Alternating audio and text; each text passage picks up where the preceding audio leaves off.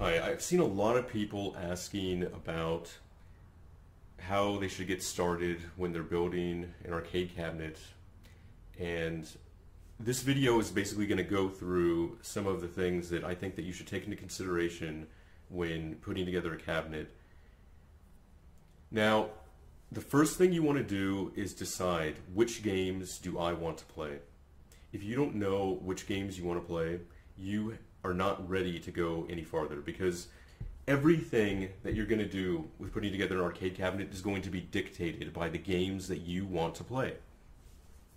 If we go to that crap MAME site and we look at the common theme here, what is it? Over and over again we see these hideous cabinets that have 50 billion buttons on them and 20 joysticks on them and aircraft carrier control panels, because the people that built these things couldn't decide which games they wanted to play. They thought that they were going to do it all. Oh yeah, I'm going to make a cabinet that can play everything ever made. And it never works, because the whole purpose of an arcade cabinet is specialization, okay?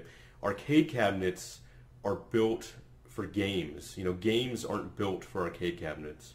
So when you put together a cabinet, the thought should be, is this cabinet going to be really good at playing the games that I want to play? You shouldn't be putting together your abomination and then shoehorning games into it. And so that is really, the one common theme, across all of these terrible cabinets. The people that built them couldn't make decisions.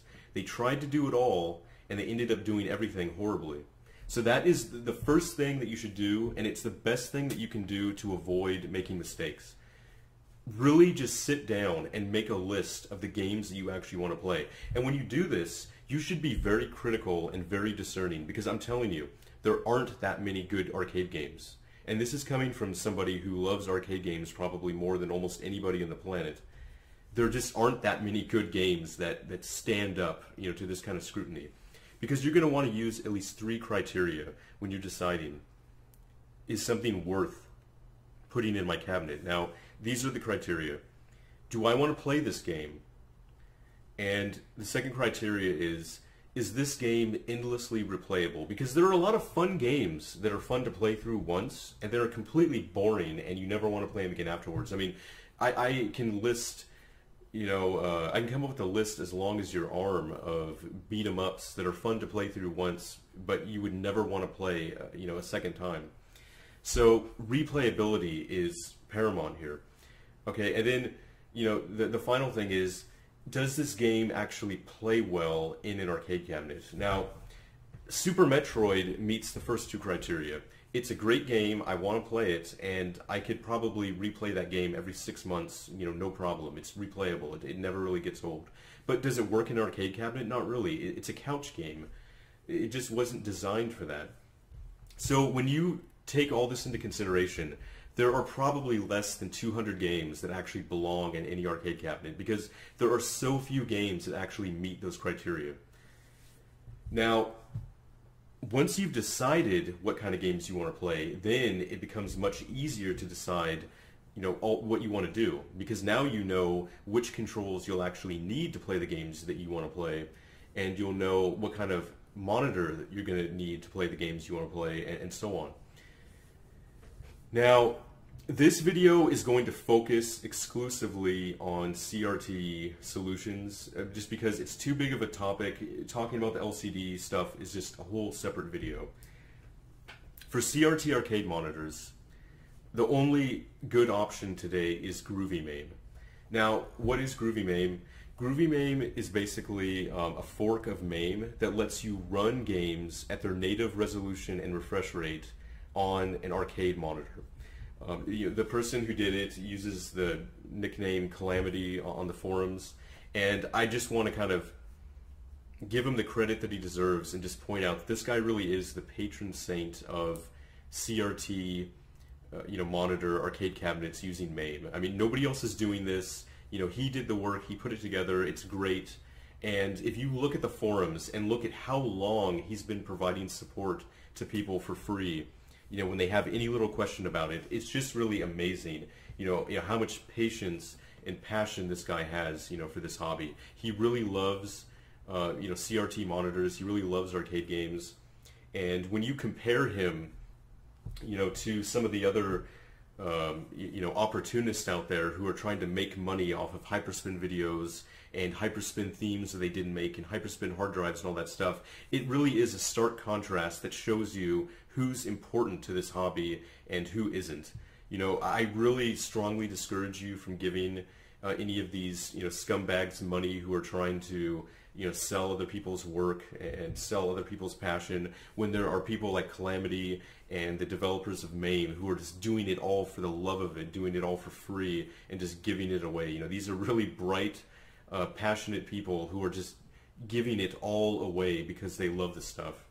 And it's really insulting and disgusting when you think about it that other people are trying to nickel and dime you and make money off of this stuff when the people who are actually important to it are doing it all for free. Okay, so GroovyMAME lets you do that. Now you might wonder, okay, why is it important to run games at their native resolution and refresh rate? Well, let me just give you an example here. I'll run R-Type in MAME. Now, isn't this interesting? R-Type runs at 55 hertz. Now, an LCD is typically going to run at 60 hertz or 120 hertz or 144 hertz. An NTSC television is going to run at around 59 hertz or so. But the point is that basically every game almost runs at a different refresh rate. They all run at different refresh rates. And when you try to force games to run at foreign refresh rates, refresh rates that aren't native to the games, you're going to have two different things, happen. So if you just run at 50 or 60 hertz and you run a game like R-Type, you're going to get stuttering because every time it has to synchronize, the screen, and it's running at the wrong speed, it's going to stutter, to make up for that.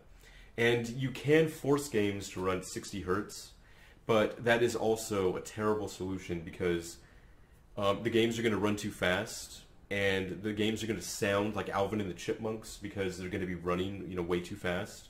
It is not a good solution. And so GroovyMAME solves this problem. So basically, GroovyMAME is what you want to look at. You do not want to go with solutions like Arcade VGA because they're actually not as flexible as GroovyMAME. They don't give you as many refresh rates and resolutions, whereas GroovyMAME really will pretty much handle everything. And actually, GroovyMAME is even cheaper too. So here's a typical setup. Say you buy a JAMA arcade cabinet and you want to, put a MAME box in there. So what am I going to do? So here's what you're going to do. You want to get a J-PAC, and this is Ultimark's device that essentially lets you convert a computer into a JAMA device. So what you'll do is you'll plug your PC video card into the VGA port on this, and you'll plug in this J-PAC into the JAMA harness in your arcade cabinet, and you'll wire up your kick buttons or additional buttons into the device here, and that basically lets you treat your JAMA cabinet, or rather your computer, like a JAMA device. So you can basically use a JAMA arcade cabinet without really destroying anything. I mean, you could even hot swap this stuff. You can hot swap JAMA devices, back and forth between a PC and a real arcade board, and so it's a nice solution. Now, you need a specific type of video card for this, and this is going to be an HD 4000 series video card. These are really easy to get. They're pretty cheap. If you go on eBay and you do a search for, say, like an HD 4890 video card, you'll see a bunch of them on there. There you go. Here's one that you can get for 50 bucks. I've seen them on there for less than that, and yeah, here you go. Here's one for $40, and this is the fastest card that you can get that still works with GroovyMAME. This is the fastest 4000 series card, I think. Has 1 gigabyte worth of RAM, and you'll pretty much want a card like this if you're going to be doing things like running a 3D game such as Street Fighter 4 on your cabinet, because even if you have a standard resolution CRT arcade monitor, you can still run Street Fighter 4 at 640 by 480 interlaced on it, and so you can still do that. So, given that they're only 40 bucks, you might as well get the fastest one you can get. I mean, you can really kind of nickel and dime this though. I mean, you could get like a 4300 series AMD card and probably spend even less. You could probably do it for like 15 bucks, maybe even 10 bucks. But I mean, but the bottom line is this is cheaper than arcade VGA, and whereas arcade VGA only gives you a fixed number of resolutions and refresh rates, GroovyMAME is pretty much going to handle everything. So that is what you want to do for the video card. For the software on GroovyMAME, essentially what you're doing is you're installing a hacked version of the AMD drivers that let you manipulate the registry to run at different resolutions and refresh rates. That's pretty much what GroovyMAME does. The other nice thing about GroovyMAME is that it has the high score patch included in it. It has a nag screen removal patch included in it, so you can get rid of those horrible MAME and nag screens in it automatically. And you can have a pretty good setup right there. Now, when you do a setup like this, though, like I said, this all goes back to deciding on which games you want to play. If you're going to do a setup like this, it isn't going to work that well for 16:9 only games that run at high resolutions. Like, for example, the new Mortal Kombat games do not run at 4:3 natively. Street Fighter 4 does. And so that means that the new Mortal Kombat games would be letterboxed on a 4:3 display. And letterboxing 4:3, there is not a lot of resolution left there. That's going to look pretty hideous. So, once again, which games do you want to play? That should dictate all of your decisions here. Now, you could get a tri-sync, arcade monitor, and that will let you go up to maybe 800 by 600, give you a little bit more flexibility on the resolution. However, depending on which monitor you go with there, you're going to get wildly different results. Like, for example, the Waya Macvision monitors are pretty much the only new ones you can buy today. Like if you want a brand new one off the shelf, this is pretty much it. But I can tell you that these monitors are more or less butt. I mean, they have a pretty soft picture. If you run them at 800 by 600, the corners of them are really soft and blurry. They're just not really good displays. They're nowhere near as good as a Nanao or Wells Gardner arcade monitor. They're just not that kind of quality. So I would say that if you really want to do this right, you want something like a Wells Gardner 7000 series monitor, or like a candy cabinet with a good Nanao tri-sync monitor, something like that. That's where you're going to get the good quality there.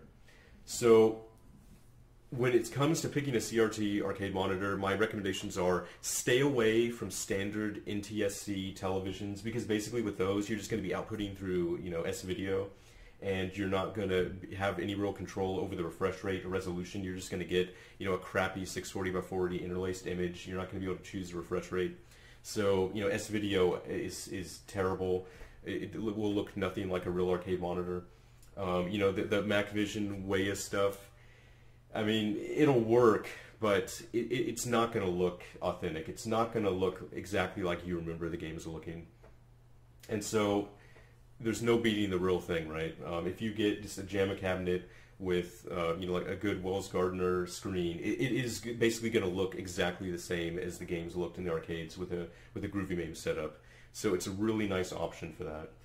If you are really picky about motion quality in games, in other words, if you hate motion blur, can't handle motion blur, and don't really care about playing high resolution games, it is a no-brainer. This is the best setup. Don't even think about it.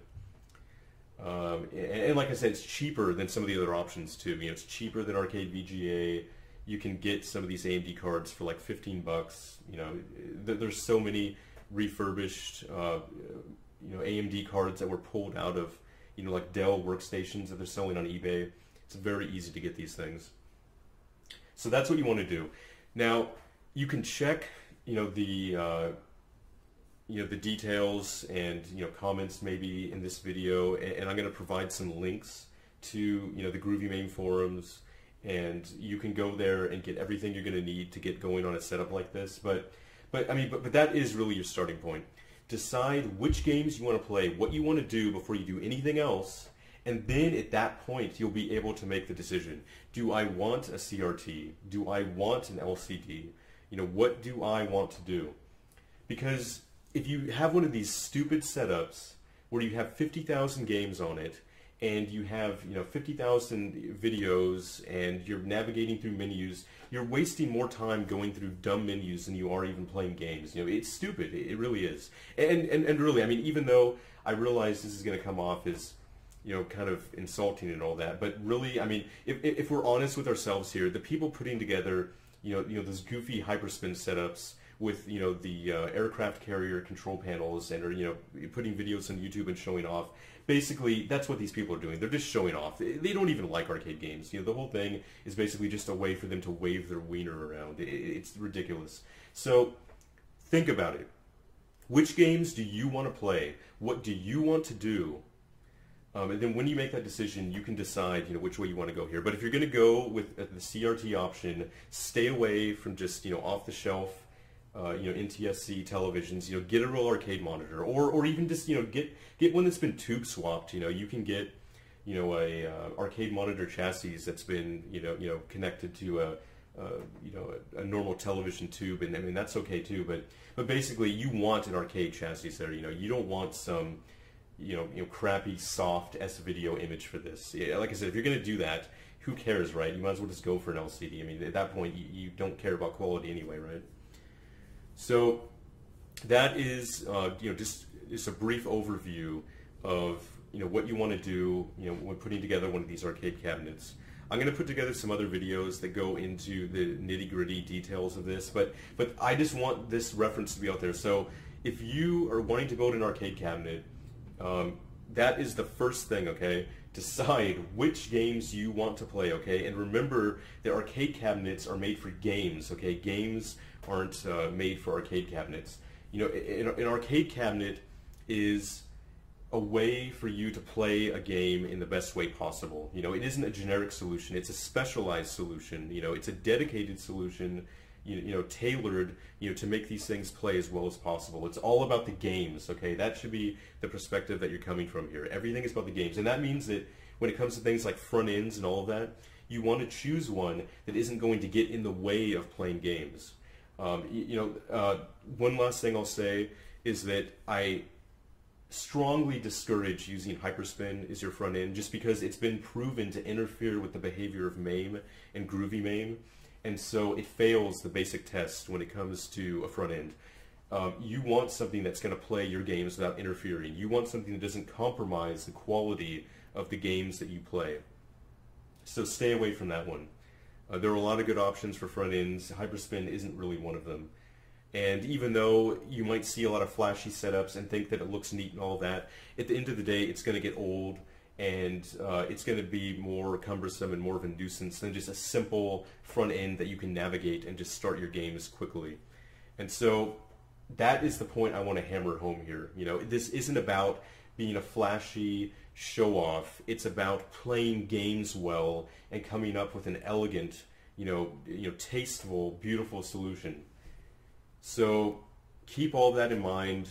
Look at the GroovyMAME forums, and check out those AMD video cards. I mean, actually, it might be a good idea to start snatching some of these up, because now that the word's kind of out on this, I'm sure we are going to hit the point where it becomes difficult to get these cards, and they're probably going to start to raise in value. So just think about all that. I'll be poking around on Reddit and Arcade Controls forums to answer more questions on this, but I just did this video because I was sick of typing out the same thing over and over and over again.